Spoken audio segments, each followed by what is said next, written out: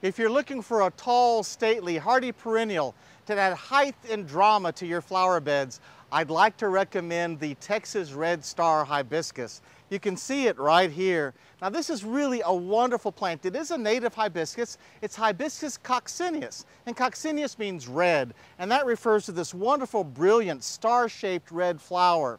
Now Texas Star is a relatively tall plant, as I just mentioned. These young plants, however, will easily get to be 8 feet tall, sometimes even more, under good growing conditions as they get older. Now this is a plant for nice sunny beds, but here's something remarkable about it.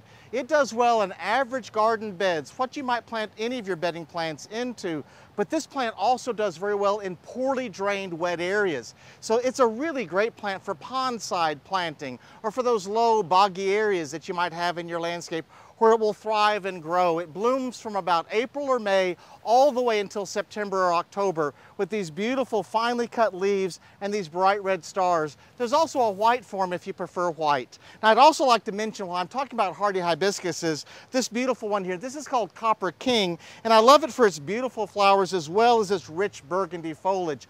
Both of these hibiscuses are perfectly hardy all around the state. They go dormant in the wintertime, cut them back, and they come right back up and grow beautifully again in sunny beds in the spring.